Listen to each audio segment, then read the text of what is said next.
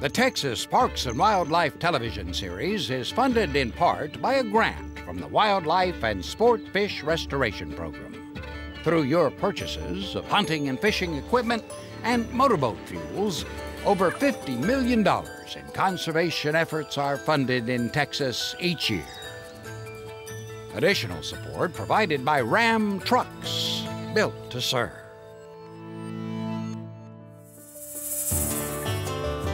Coming up on Texas Parks and Wildlife. We stack them in a sort of a pyramid formation, and it gives a solid surface for that new oyster reef. Some of my daydreams had to do with tall, thin cowboys with big belt buckles. You know, it's now paying off where we have surplus populations, where they're thriving.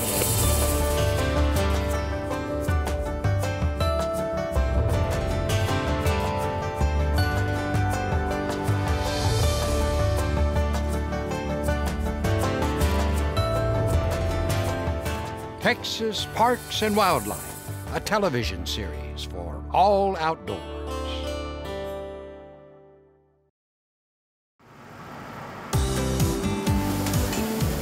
They can be flame grilled or fresh from the bay.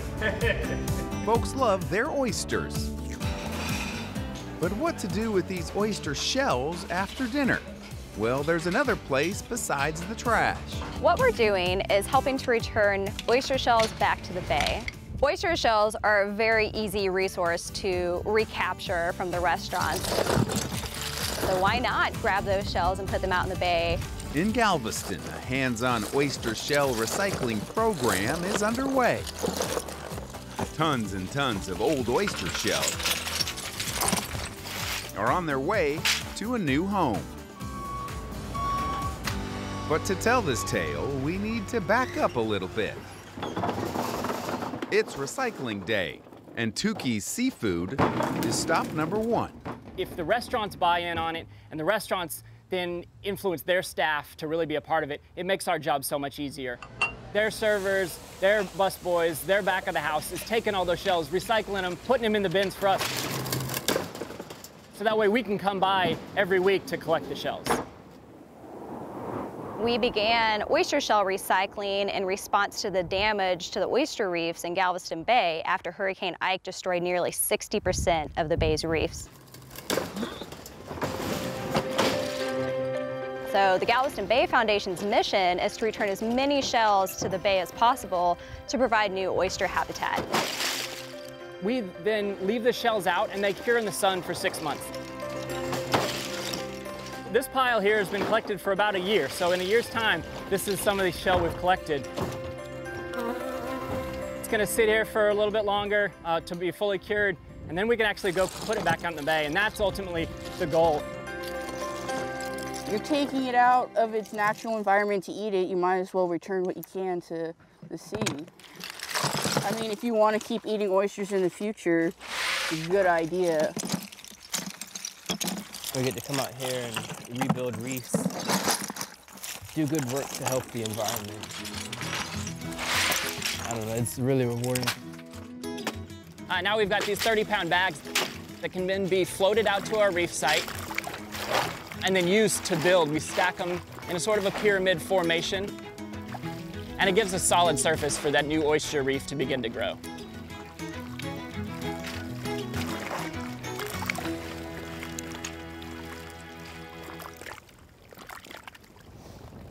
We've already seen an abundance of oyster growth on these recycled shells, so it's definitely working. This guy here is pretty unique. You see on the tip here, that is a brand new baby oyster that's growing. You can really see the old shell here and the new oyster growth. While the increase in oysters is great, a year's worth of mud and muck means new marsh grasses can be planted. So this site in particular was seeing a lot of erosion. Our goal is to get that marsh back. The reefs have been in place for a couple years. We've got some of that sediment accumulated, and we're going to be planting smooth cordgrass behind that reef, in between the reef and the shoreline, to help establish that new marsh habitat. And while the reef restoration project will bring much needed habitat to this small stretch of Galveston Bay, the hope is to keep this recycling idea going, to improve bays all along the Texas coast. And ultimately, these reefs provide that shoreline protection. We need that support, that buildup of oyster reefs on the bay bottom and along our shorelines to better the bay as a whole.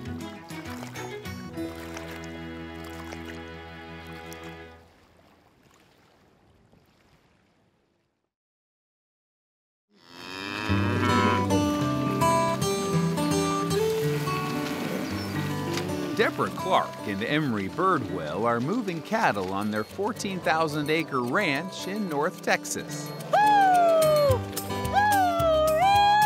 I never pictured living on a ranch.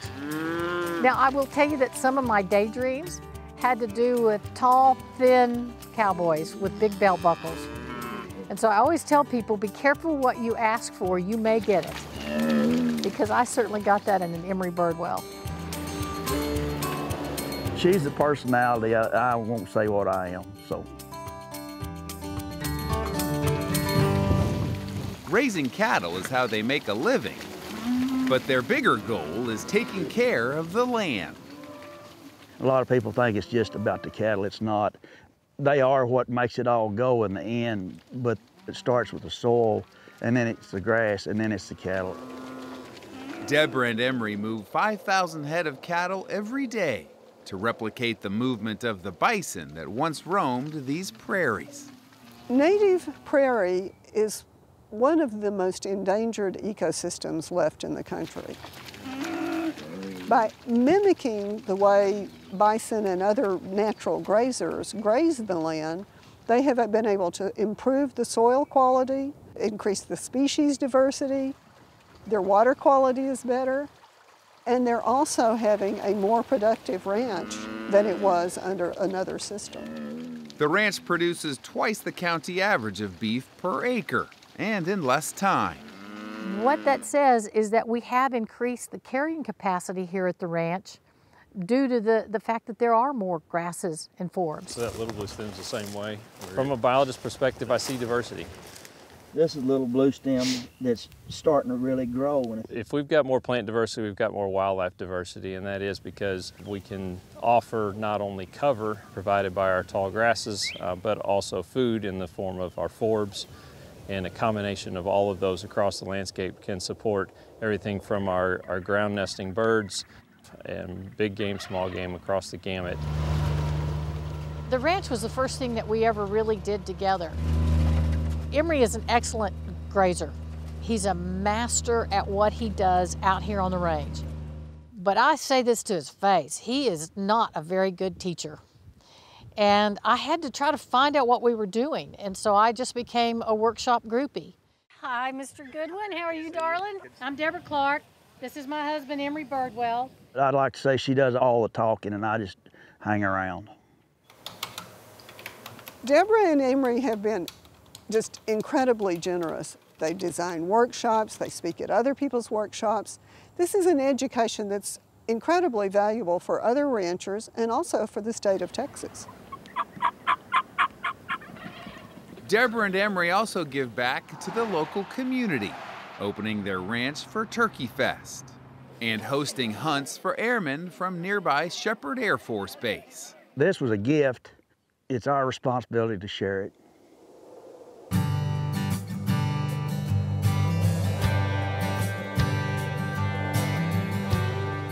To have native grasslands going forward, we're going to have to restore them.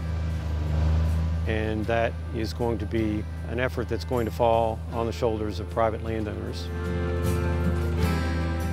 When you're taking on a challenge like that, it can be very daunting. They show other landowners what is possible and that you can do amazing things. It's important to both of us that we are who we are and that we can convey to people what it means to be out here and to see the changes as a result of your hard work and to make that viable for them to dream as well.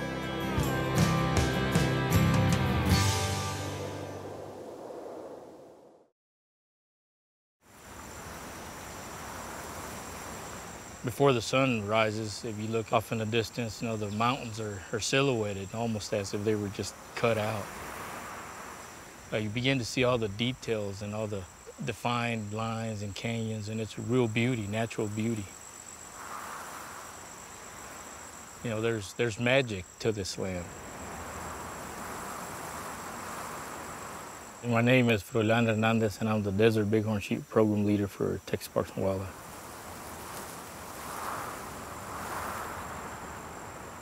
When I'm up on top of Elephant Mountain looking for the sheep, my first glimpse of them, it's overwhelming. Even if it's just a single animal, that's really what makes my job, you know, very interesting. I love my job. Historically, the native Texas desert bighorn sheep occurred in about 16 mountain ranges out here in the Trans-Pecos, mainly due to unregulated hunting, diseases associated with the introduction of domestic sheep and goats, and net wire fencing. Because of all those three things, they brought the demise of the desert bighorn, and by the early 1960s, they were gone. They were all gone from Texas. The restoration effort has been going on for more than 50 years. Luckily, the population in Texas is now big enough. We're using those sources to transplant the animals to Big Bend Ranch State Park.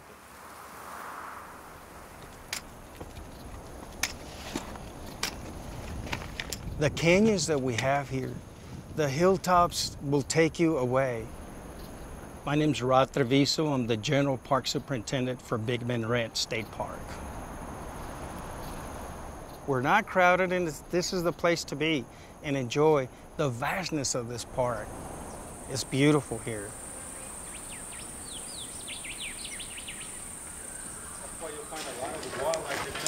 Every trail that we have out here is so unique in itself. One of the most popular hikes is the Close Canyon. The beauty of that place is amazing from beginning to end. And then mountain bikers, lots of miles. Our trails are well marked. Come enjoy them. The place is waiting for you.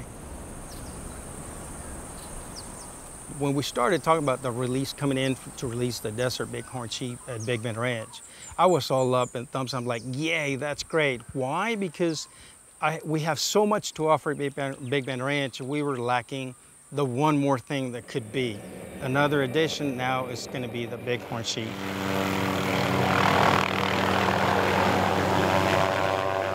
The morning of the capture, there's a sense of excitement. Once they come upon a herd, they try and capture what we call family units. And that's another measure taken to increase survivability. I'll get the ram. They fly up and they bank and they come back and they turn around, and it's almost like a fast-paced roller coaster ride.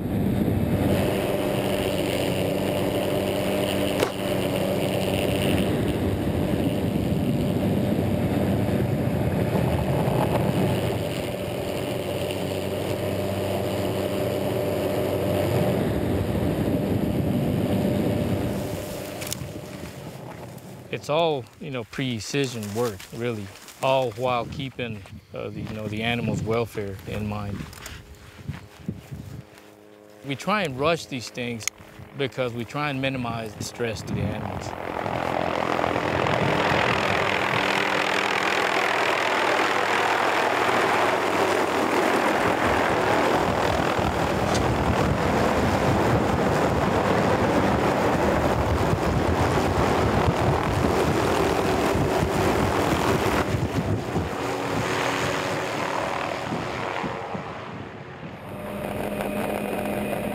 You look up at the mountain and here you see the bubble of the helicopter, and then you see the thing attached at the bottom, and you know they're sheep. I mean, as they get closer, there they are.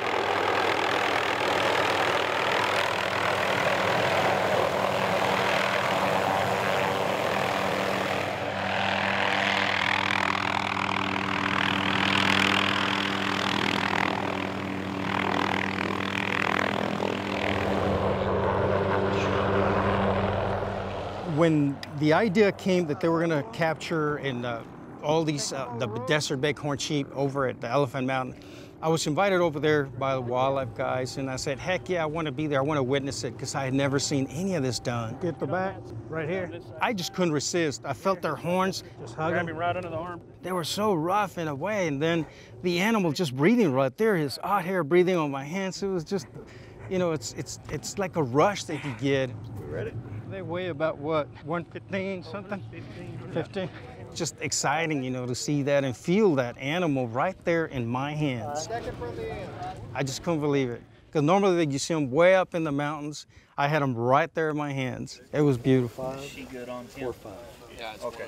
Once at the processing station, they're aged. You want to take a picture of the teeth? Yeah. You take fecal samples. They also take blood samples. Take tissue samples. 4 plus or 4 plus? And those radio collars are there to help us monitor the bighorns. GPS 0434. So that's where we get movement and identify other variables such as travel corridors. Are we good? Let's put him in the trailer. Now, once the animal is done being processed and he's taken over to the trailer, at that point he's no longer hobbled. Don't unstrap it until we get over there. So you have to watch it, and it's almost like a mini rodeo.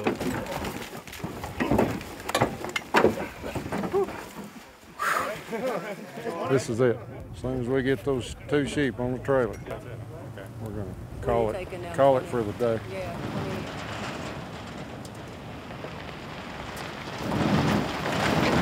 From Elephant Mountain to the Bofecillos Mountains of Big Bend Ranch State Park, it's roughly about 2 hours. And that's going at 60, 65 miles an hour. We'll stop once or twice to make sure that everything's fine. Everything's fine. We keep on trucking.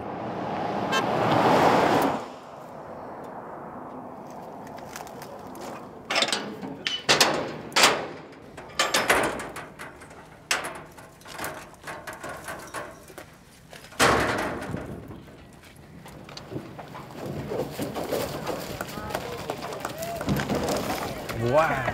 It's incredible. We're the only state park in Texas with the bighorn now. It's amazing. And how fast they move, you know, through the country. So they're right at home. This is excellent. It'll be another opportunity, another activity that our visitors can come and enjoy here. Well, that's a good deal. Hopefully we'll get to have all those rams running around and just doing well and multiplying in numbers like we want them to. I'm just very excited to have them here. Come on, big boy. Okay. This is a big deal for state parks. It wasn't a couple hours ago that they were at Elephant Mountain. Now here they are in their new home. Now they'll be here for the public to enjoy. And that to me is wonderful.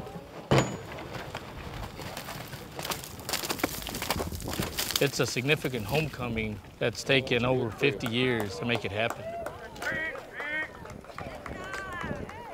The bighorns are back where they belong. It's a wonderful experience. It's my dream come true. And watching them go up the side of the mountain is just icing on the cake.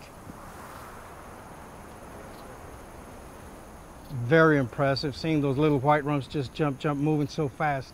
Those animals look so happy to be home, releasing the country that they should be. We're here, we're seeing this, it's happening, you know, right in front of us. They're home again.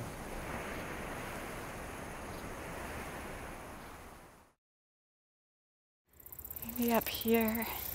Jessica Beckham is on a quest See all sorts of things flying around. to catch some fuzzy flying insects. No bumblebees, though. With great bee expertise, That's a sweat bee. she searches. I think those are so pretty. That's not what I'm trying to catch today. The bees that beckon are bumblebees. Today we are out here serving bumblebees in a little roadside area of Denton County. That's an American bumblebee right there. Jessica has been studying bumblebees at the University of North Texas while pursuing a PhD in environmental science. Here in Texas, we have sweat bees, digger bees, leaf cutter bees, resin bees. About 700 to 800 species of bees that are native bees, including 9 species of bumblebees. Usually when people think of bees, they think of honeybees, but honeybees are actually non-native species. Honeybee declines have been noted in the news. Back in 2005, we started hearing about a phenomenon called colony collapse disorder. Unusual numbers of honeybees were dying off, and nobody understood quite why. In these troubling times for honeybees, Jessica wanted to understand how native bees are doing. I'm studying native pollinators, bumblebees in particular, because native pollinators might serve as an insurance policy against these losses of honeybees. Bees are critical to the food supply. Bees pollinate cherries, apples, almonds, onions, and many other crops. They pollinate billions of dollars of crops each year. Insect pollinators in particular are responsible for about 80% of the pollination of wildflowering plants and about 75% of our agricultural plants. Bumblebees are great pollinators because bees deliberately collect pollen, and they have a lot more hair than honeybees, and they move a lot of pollen from flower to flower. I don't know what they are. I will take about a 15-minute walk through this big patch of flowers to determine what species are here and ultimately look at the persistence of these species in our area. Got another one. Studying bumblebees takes time and some fast reflexes. I feel like I struck out. But field work is the fun part, right? It's hot. I mean, you get chiggers and ticks. Sometimes you see a bee and you don't catch it. Really, though, it's pleasant work for me. Now I got her.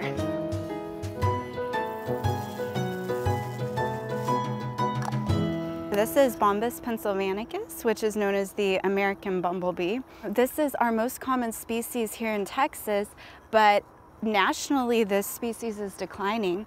And so the Texas Parks and Wildlife Department has designated this a species of greatest conservation need. You ready to go, girl? Texas Parks and Wildlife has helped fund the research. There you go. In part through sales of conservation license plates. We've received a horned lizard license plate grant as well as a state wildlife grant.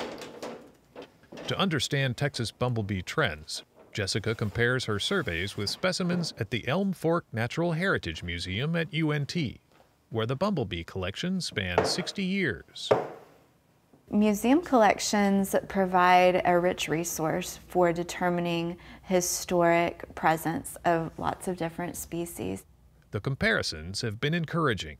What we've found is that the current presence of bumblebees here in Northeast Texas is almost identical to the historic presence. About 85% of our roadside sites had at least one bumblebee. Further research has examined bumblebee genetic diversity and the kinds of urban habitats they use. I looked at 8 different sites, some community gardens, an organic garden. Are any of them blooming at this point? Some urban wild spaces as well. We want to know what types of green spaces are good for bees and also how we can manage our green spaces as we grow cities. The research suggests ways we can help pollinators in public spaces like roadsides and even in our own backyards. You want to try and have flowers that are blooming all the way from about March to October here in Texas because bumblebees are active throughout that time. And you also would do well to avoid the use of pesticides because not only are they effective in killing your pest species, but they also are bad for your pollinator species. Jessica has completed her studies and is Dr. Beckham now, but her work will continue to benefit bee conservation. American bumblebee. As if a sign of gratitude, the hundreds of bees she handled kept their stingers to themselves. I've never been stung by a bumblebee, surprisingly.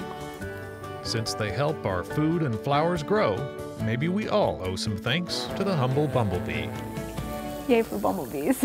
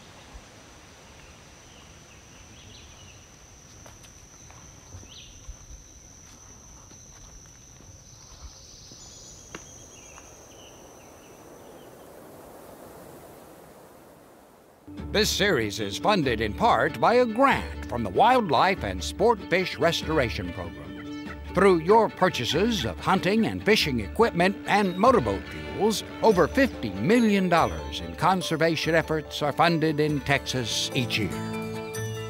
Additional support provided by Ram Trucks, built to serve.